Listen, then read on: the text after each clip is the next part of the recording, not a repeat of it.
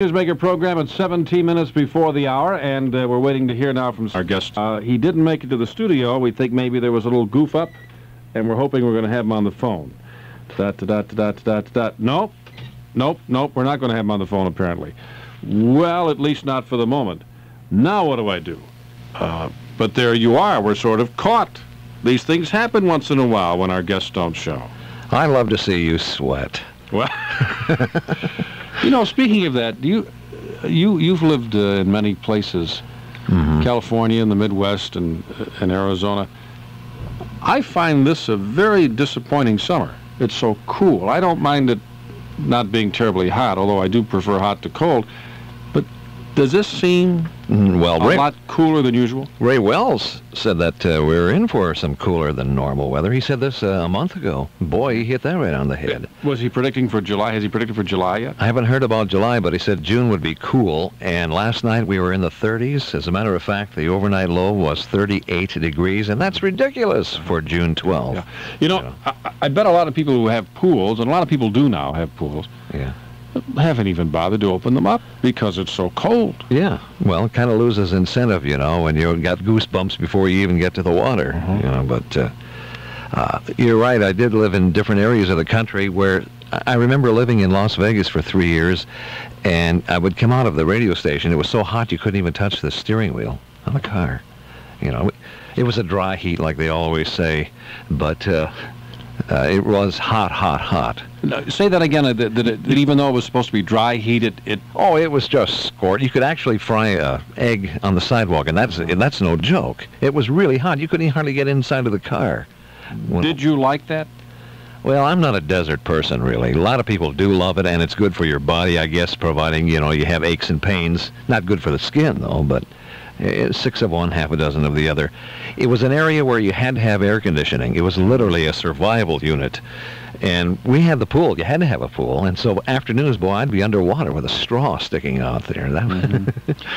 You know, I lived in Mississippi when I was in my early 20s. Lived there for 2 or 3 years. Now, that's humid. Yeah, that's really hot. Now, I didn't mind it because I used to like to swim every day. And I worked on the air from 6 in the morning. Listen to this, from 6 in the morning till 10. Yeah. That was it. Rub it in. And then I had to come back at night and do some recording, so I worked on the air. Maybe it was 5 till 9 or 6 till 10, something like that. But anyway, I had all the day off. Then I'd come back at night and do commercials. Yeah. So guess where I went every day? You went swimming. Absolutely, every single day. And that's why today, when you walk around, you have to cover up your fins, because you broke out in fins, and he keeps them covered. Nobody knows this. But I'll tell you something. I'm not sure that I could do this today. I was in Charleston last week, as you know, or the week before, I guess now, and the temperature there was in the 90s, and it was humid. It was very much like Mississippi. Yeah. And this time it bothered me. It didn't when I was young. This time it bothered me, and I said, I'm not sure I could really take that anymore. I remember you talk about hot spots. I, of all places, would frequently go to Topeka, Kansas. I mentioned to you once before I belonged to the Kansas State Historical Society, you know, the Old West stuff and everything. And so we'd make frequent trips there. And boy, for some reason, that heat in Topeka was just unbelievable. It was worse than the desert of Vegas or something, I guess, because of the humidity. But, I mean, literally, I was soaking wet in Topeka. Now, you're from the Midwest originally. Yeah. Hilly country?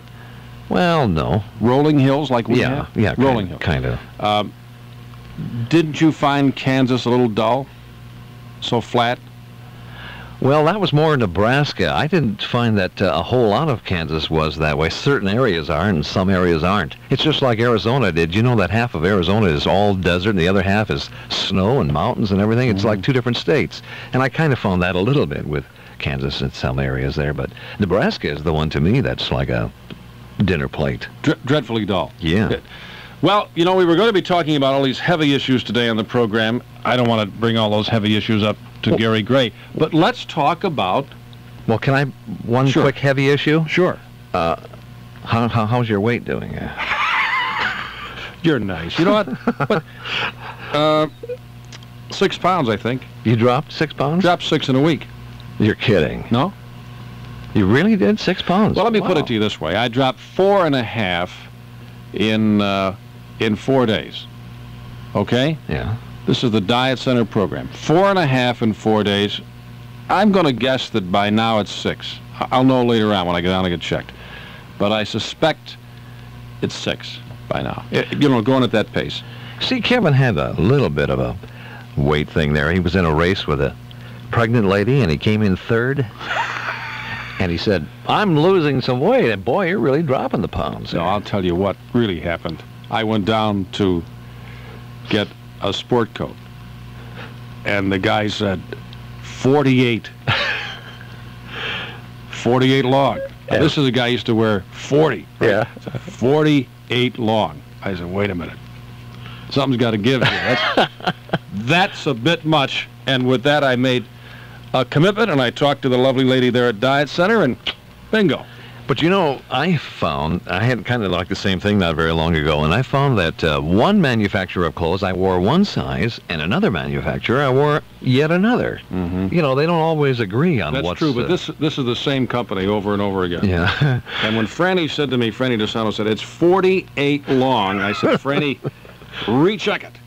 Double check it, triple check it. He said, no, Kevin, it's 48 long. 48 long.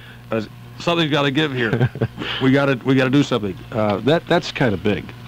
Well, let's keep an eye on your weight thing. Maybe every once in a while we can kind of do an update on you, huh? Very good. Yeah. We'll be back in a moment, friends. Savo is not with us, and we're listening to Gray and Doran. And the interesting thing is it's going to be Gray and Gilmore and Gray in the next hour.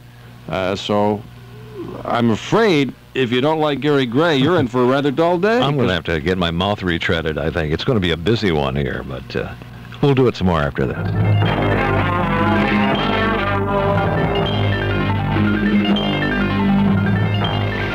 All news, all the time. News 24 hours a day with CNN. Available for Hornell Cable TV service. CNN News 24 hours a day. Plus other special feature programming, including Christian broadcasting. Call Hornell Cable TV for details. 324-4611. Strobel's Welding at 75 Atza Street in Hornell is the leading supplier of welding supplies. In business for over 50 years, Strobel's knows that customer satisfaction is the name of the game. Strobel's has the largest supply of Makita tools and Lincoln welders and is an authorized repair station. Strobel's Welding, Atza Street, Hornell. Okay. We're doing Newsmaker program today. Well, last week we had someone here about the Indians. TV Indians, a professor at Corning Community, and after the show, Gary said, I have some knowledge of that because I belong to the Kansas Historical Society, and you went into that with the idea of, studying the old gunslingers? Well, I was interested in the Old West, and really got into it so much so that I joined the society. And I read about that stuff, and actually through the years visited many of the famous places that a lot of things happened in the Old West. Even when I was a kid, my folks, we went to Custer's Last Stand and that kind of thing, stood on the spot where that happened. And it's really kind of different to read about it and then actually go there and see for yourself. I wholeheartedly advise, whether it be a Western thing or any part of our heritage in this country, to go and see some of these things while you can, because it's something that you'll never forget. But as a kid, I remember Custer's Last Stand. Went to the Virginia cities in Nevada and in Montana. There were 2. Didn't see any sign of the Cartwrights, the Bonanza Gang. I don't know what happened to them. Well, they were fictional, right? Oh, yes, they were. But I was surprised the other day when I was talking to that guy that there was no Matt Dillon. I thought there was a real Matt Dillon. He was a composite of many Western characters. He was fictional. But there was one character who, Charlie Bassett is his name. He was Marshal of Dodge City, Kansas. And if you were to ask the originators of Gunsmoke who Matt Dillon was designed upon, if I could say it that way, it would be Charlie Bassett. He was a big, strong marshal, and one of his assistants, one of his deputies, was Wyatt Earp. Wyatt was never marshal of Dodge City. But, they were, you correct me if I'm wrong, weren't those guys who were the lawmen really kind of sleazy guys who could have gone either way, and maybe sometimes did, sometimes they were good guys and sometimes they were bad guys? Boy, you've got that right. Taking money under the table and gambling when they should have been out. Hickok was terrible that way in Abilene, Kansas. Instead of out there doing his job, you'd find him in there gambling and whatever. But one thing they did that Western movies hardly ever portray, I wouldn't say never, but hardly ever, And it was smart. They would go out with a shotgun, patrol the town with a shotgun.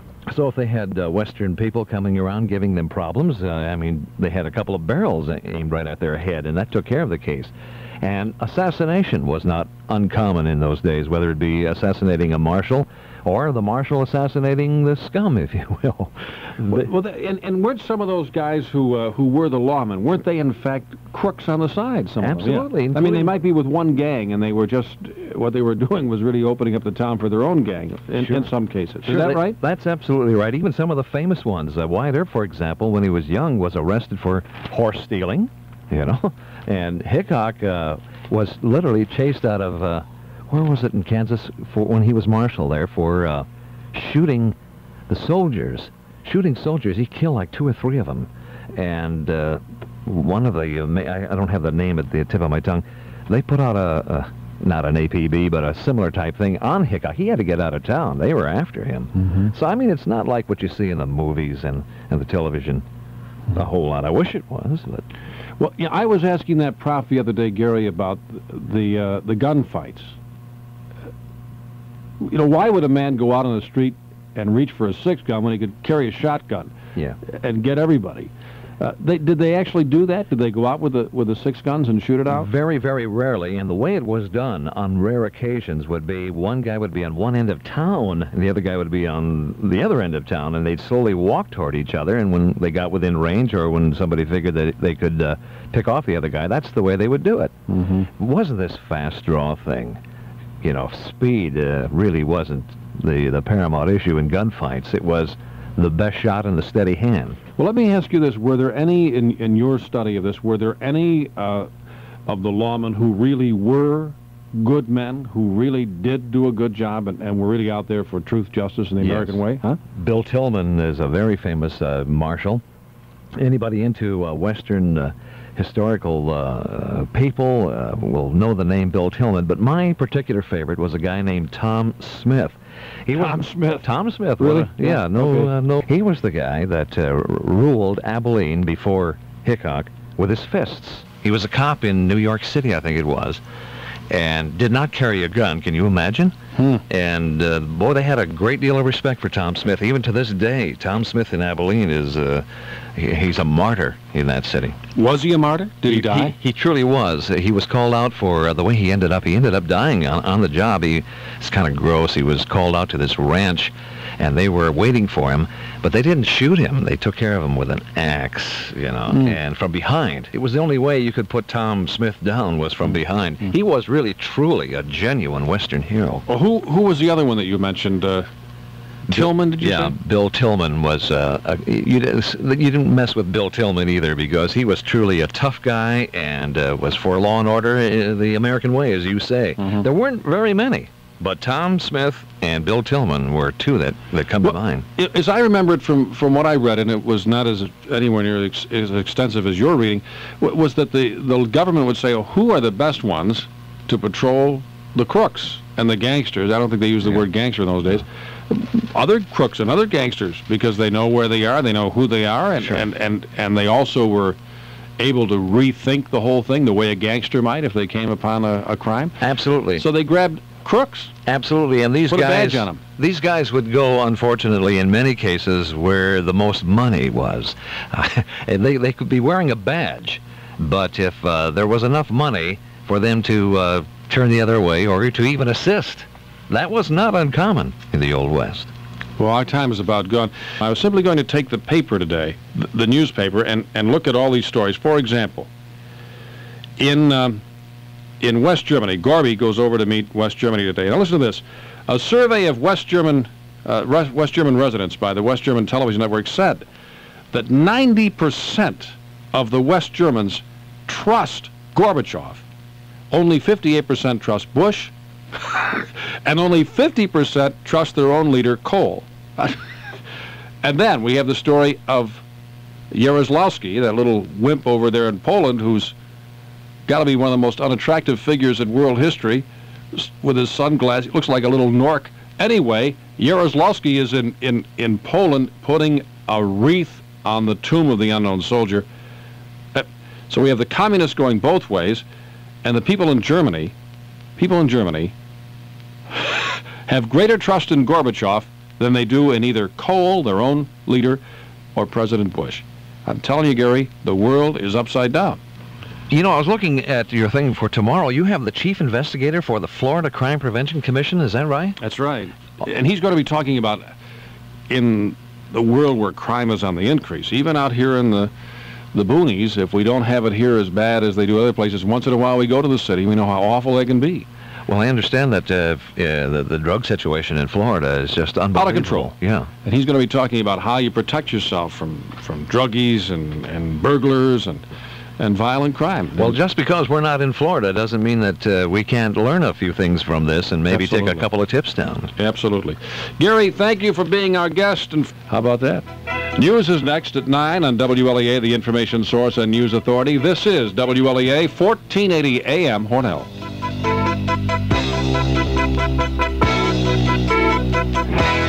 Coming up 9 o'clock, news next.